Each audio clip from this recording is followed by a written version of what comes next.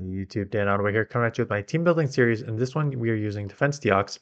And for those of you who don't know the history about Defence Deoxys, so it was actually pretty rare to get back in the day because it was hidden behind EX raids. So those were raids that you had to like defend the gym for a while and attack it and stuff like that. And then you get invited to a special raid with only those people who did the same. And then you battle Defence Deoxys was the main one, and you get it. So pretty rare back in the day, but really, really, really strong back in the day just because how bulky it was and how small the meta was. Nowadays, it's actually not as strong. I'm going to go over the analysis and go over how I would use it to counter what is actually a really bad record just straight up in the one shield. Because you like right off the bat, you lose like Altaria, the Water Spider, the Azus with the Ice Beam Hydro Pump, and then like you take Bastion on obviously, but then like you lose to the Ghost, Cofagriz, you lose to a bulkier Psychic, you lose to Diggersby even though you do super effective with the counters, you lose to another Ghost, right? So Ghost is going to kill you, and there's a lot of Ghost.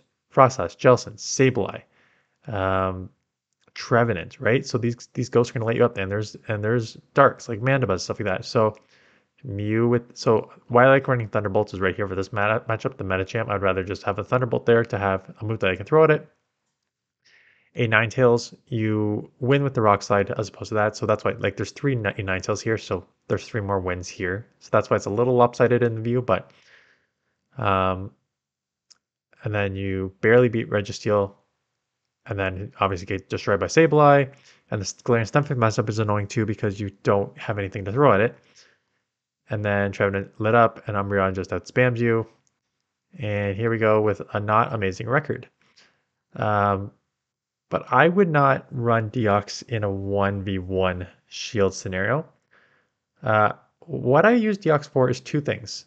And I'm going to show you how I use it in these scenarios. Is one, use it as something on the lead that you can throw Psycho Boost and Bail. Because Psycho Boost is actually a really decently fast, it's a fast move to charge to, and it's an okay like damage output move. So how I would use it is a lot of time either build up to one or two if it's like a Nidoqueen that takes super effective anyways, or Toxicroak, stuff like that. I would just throw back to back there. But for the most part, I'm just building up to like one and bailing into my secondary Pokemon. Or I'm using it as a Pokemon that just absorbs a bunch of energy and uses it as essentially like a shield so my other Pokemon can roam free. So let's look at this a couple teams here. This is sort of an ABB style team.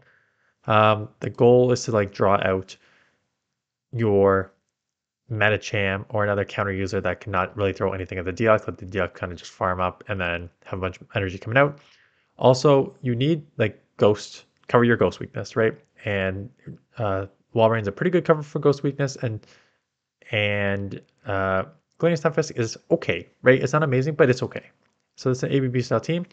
So here, same thing. I will gladly just throw the Psycho Boost. It's a Shadow Swampert, so if they don't shield, it's going to do decent damage.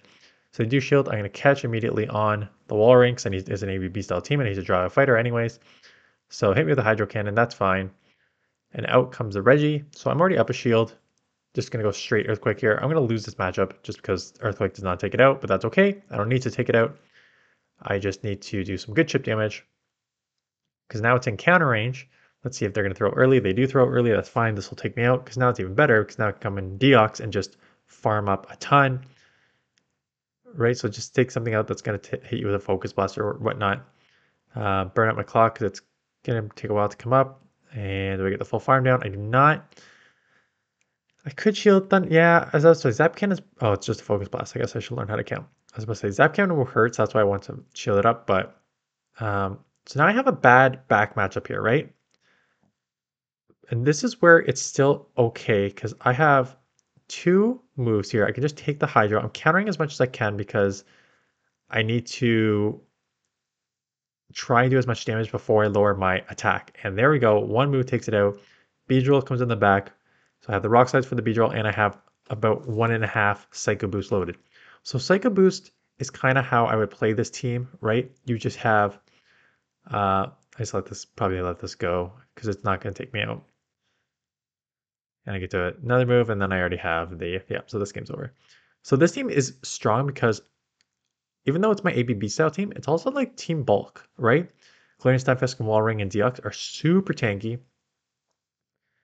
In this matchup, I'm going to throw here And I may bail into Glaring Stunfisk, because Glaring Stunfisk, there's nothing that the DS can throw at it. I think I was going to try and catch there. I was going to see maybe what they have first, or Rock Slide, or... Because I got to try and... Well, yeah, I don't need to draw a counter when there's a counter on the front, so I may not, but you probably should try. I'm going to try and catch. Yep, perfect. Because there's nothing that the DS can throw at me that's going to hurt me, so absorb all that Thunderbolt energy. Look at that resistance. Out comes the Wall Ring, which is not a bad answer, because it's a shadow, so these Icicle Spears are going to hurt, but it's still going to take two of them.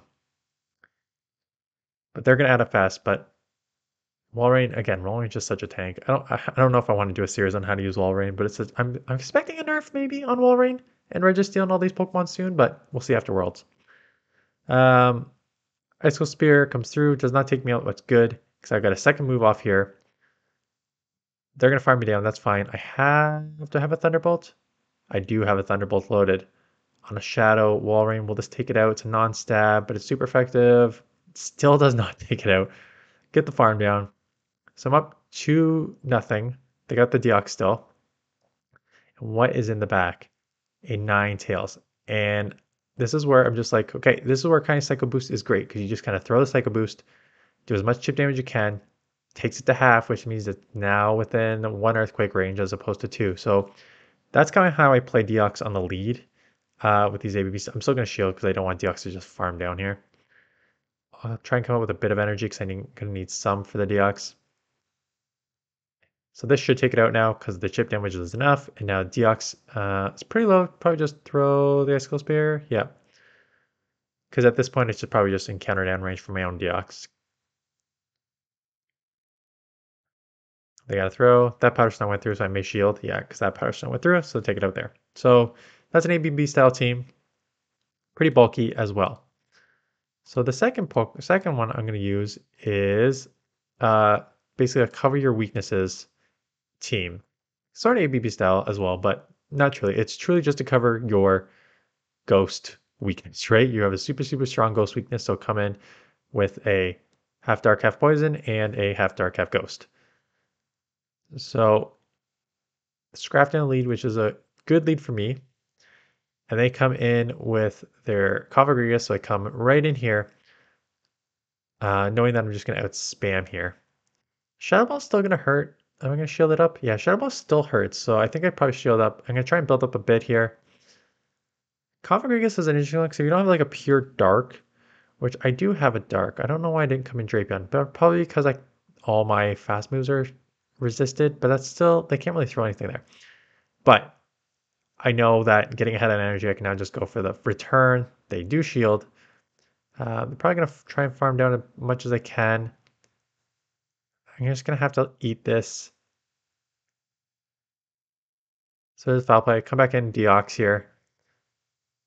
And then it's going to come down to what they have in the back here. I may have to shield up a foul play. It's going to be... or they bait me. I can take one foul play. I just shield up just in case it is a foul play, so that's good. And out comes the Trevenant. So this is great. Here we go. I'm running Aqua Tail just because Shadow Drapion is way too like glassy in the Great League, so you guys kind of need a faster move. One crunch, goodbye. And at this point, they may try and like ramp up to have a foul play coming out here. Because that's what I would do. I'd ramp up and try and come up with a foul play to one-shot Deox. But I'm building up to a crunch being like, they may not know that I have Aqua Tail yet because I haven't showed it. So I can get to this move, their shield, and then I can just go back to back here. Super spammy. That is essentially covering your weaknesses in a nutshell. There are problems. So like Sableye lead, so I come Drapion and then I get hit with, right? So lose the lead hard. If you're going to lose the lead hard, they may have an answer for that in the back. So out comes this. This is going to take me out. I have to come in Deox, maybe get ahead of energy, but I'm still going to be switch locked. I'm going to try and grab a shield, take it down to the one shield. I always say take it down to the one shield if you can. So I will take it down to the one shield. Can I fully farm at this point? I don't think so. I think I got too far ahead on energy. But now I'm not going to get a bunch of farm in my Deox, and I still may get a move off, quite honestly, too, because they built up a lot. So they don't get a move off. That's good. I got to come my own Sableye, but I'm behind on energy. So what I want to try and do is maybe throw, and one foul play does not take out. So I was trying to CMP here because maybe I can like Thunderbolt it, but this is, I think, is the wrong move, quite honestly. I think you just got to come in with your own Sableye and hope for the best, but this is not a good. So they do shield, so maybe I can now get a move off, and they come with their Skarmory, which shields down. I'm in Brave Bird range, so no good for me here. And then they're going to have their Sableye on my thing. So that is that game. This game is lost. So it's not just guaranteed wins with covering your weaknesses, depending on where they are. And the last team is where you're still covering your weaknesses, but I threw a glass cannon in the back because it's essentially what you need is DX to sort of absorb damage. You have a Trevenant, which is hits hard. It's glassy, but it hits hard, and you can grab shields. And then the Zangoose also covers your uh, ghost weakness with the Shadow Claws and Night Slash, and it has a nuke. So in this sort of team is kind of just use Deox to get shields down. I'm gonna again blast this right away because this will do super effective and take it out probably. So they got a shield, and now I can just come Trevenant. So I got my one shield advantage. I'm gonna let this go because it's only gonna be Poison Fang. The second one will take me out, so I gotta just try and throw a move. Yeah, throw a move right before it. Even if it does not take me out, that's fine. Take them out, it's fine because I'm probably fine going down here. Am I gonna come Zangoose right after this and just get ahead on Shadow Claw? Or am I gonna build up more with my? I think I may just come Zangoose. Yeah, get ahead on the Claw. Of course, look how much damage that does. But now I'm almost at a close combat, so this is great. I can just shield once, build up a bunch. Hit him with close combat. This will probably take it out, I assume. It does take it out. Goodbye. Out comes the Sableye, right? So still not out of the woods yet because I'm in trouble. I'm trouble in the back here. So what I'm gonna do is I'm just gonna come in here and just get ahead on energy. Maybe shield once. Because what I want to try and do is chip it as much as I can or just let it go. Force their energy. Oh, they undercharge too. I don't know why they undercharge. Because what I wanted to do is try and force their energy because then I could just, because their Shadow Claws are resisted, right? Because I'm half normal, so I could have easily got to 2 moves. But now I have 2. They're not going to be able to claw me down, and I have 2 shields. So 2 shields and Goose is more than enough for a ghost that resists the claws. So that's the teams. Um, there's other combos you can use that I just didn't use here. Like because Deox does well against like you can just again you lose Galarian Stunfisk, but you beat Bastion, you beat Registeel, so you could go like Altaria or some sort of flyer in the back. Um, and then like there's other combos with this, but I just find you just need to cover your ghost weakness. If you're going to use this, cover your ghost weakness as much as possible. So those are teams. I've done a couple more. I've done Shadow Gramble and Kanto Ninetales. So those will be eventually be coming, and yeah, we'll keep this series going. Let me know other Pokemon you want me to showcase, and that's it. So thanks for watching. I'll see you guys in the next one.